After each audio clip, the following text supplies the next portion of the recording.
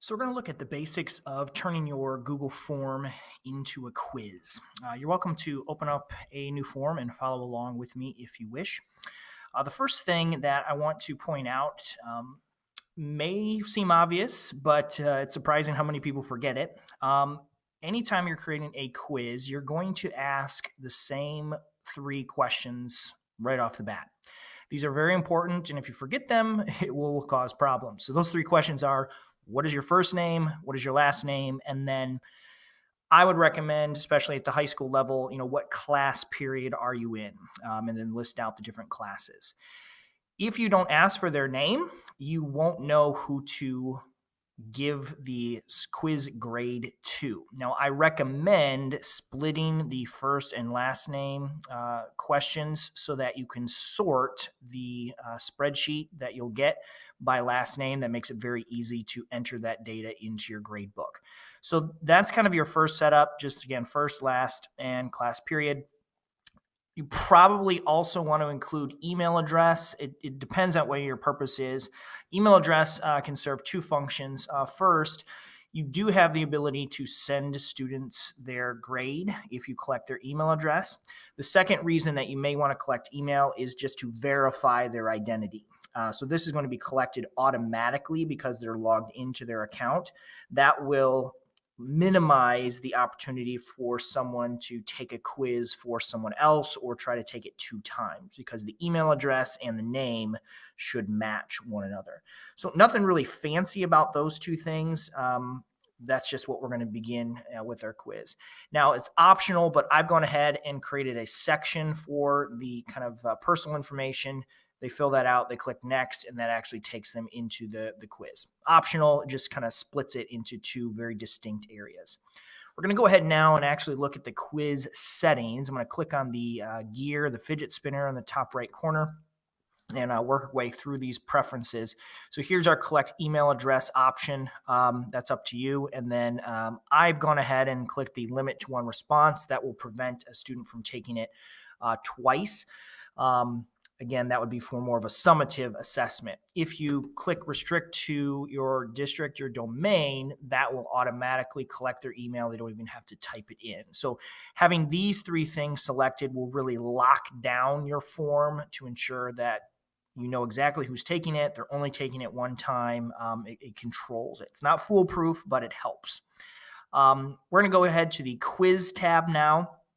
This is pretty straightforward, but flipping this switch on is what will officially turn your form from an assessment, or from a survey into an actual quiz. We're going to turn that on, and then you'll need to make some decisions about how you want the grades handled.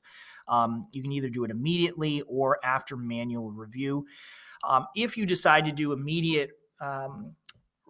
immediately reveal the grades, you just need to be aware that if you do teach multiple classes, those grades, the answers to the questions are going to become known as the day progresses. So you may want to turn that off if you have, a class at the beginning and then another class at the end of the day.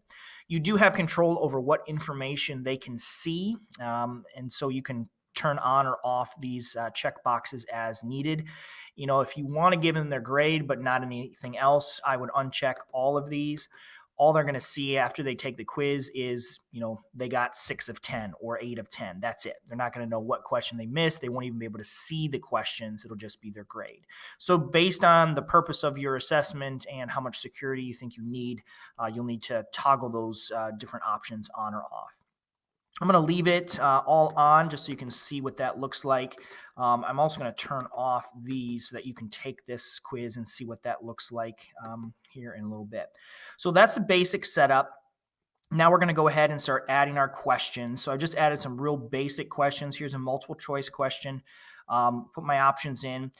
Now that we've made this a quiz, you'll see a new option has appeared. So I can click on answer key. And this is where I go in and I actually specify which answer is correct. You'll notice that you can select more than one option. And then you got to make sure that you change the point value up here as well so that they get credit for having that complete. Now, the next part here is optional. It does require quite a bit of extra work. I wouldn't do this unless you're going to build in class time for students to actually look at this material, but you can add feedback for both correct and incorrect answers. So what you do is if the answer is incorrect, you can display this message and then even link to information. So in this case, a link to a NASA article that explains why the sky is blue. It's not worth doing all of that work unless you're going to actually ask students to review that information. I did it just so you can see what it looks like. I'll leave it up to you to decide if you want to use that feature. I have also decided to use emoji for my correct answers. And then I linked to a fun little animated GIF as well. So you can play with it, but just keep in mind that it's there, but you don't have to use that feature. Let's go down to the next question. So one way that you can significantly enhance the difficulty of your quiz questions is by using the checkbox option. So this would require a student to select all that apply. And then when I go to my answer key, I've selected, in this case, 3 of the 5 options are mammals. Now, one thing you need to be aware of, Google Forms will only give the student the 3 points for this question if they correctly identify all 3 options. If they, select whale but not the other 2, they don't get 1 point. They get nothing. So this is an all or nothing question. You can go in and manually change that if you want to. Just be aware that that's how that question works.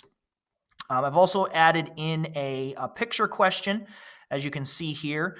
One thing to keep in mind when you're doing a picture question is you're not required to have anything in this box, but you want to.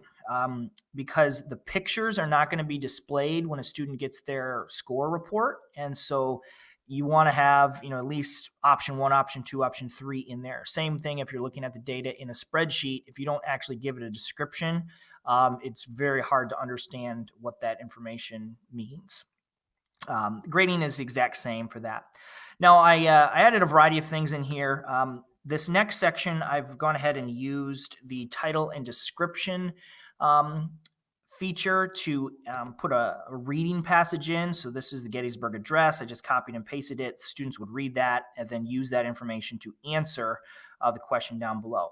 This could also be a video or an image as well. So we're just using this to as reference for the bottom questions.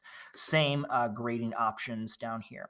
Just as a reminder, for multiple choice questions like this, if you click on the snowman in the bottom right corner, I would encourage you to turn on the shuffle option order feature. That will randomize them, just makes it more difficult for our students to cheat. This last question is totally optional. I've actually never used this in a class. It's a pretty new feature of Google Forms. This allows a student to upload a file. So let me show you what the live version of this looks like.